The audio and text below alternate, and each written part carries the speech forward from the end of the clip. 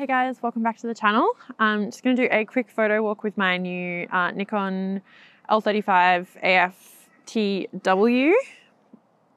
It's my new pickup from eBay. You may have heard in my previous video, I got it for $10 on eBay. It said it was broken. It just needed a new battery in the bottom, just one of those little circular ones. The number's just there. So yeah, I just had to unscrew the bottom, find the battery and then replace it. And yeah, when I did, it fired on.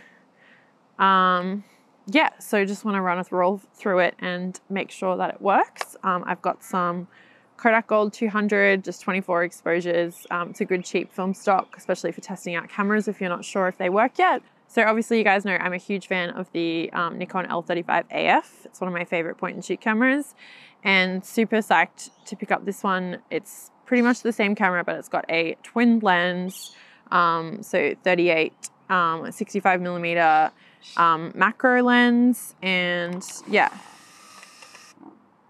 Obviously the lens isn't going to be as sharp as the L35 because it's a twin lens, but we'll wait and see until we get the photos. So yeah, I haven't seen much about these cameras. There's one other video on YouTube about them. So yeah, super excited to see what it looks like and excited to have another L35 to join the family.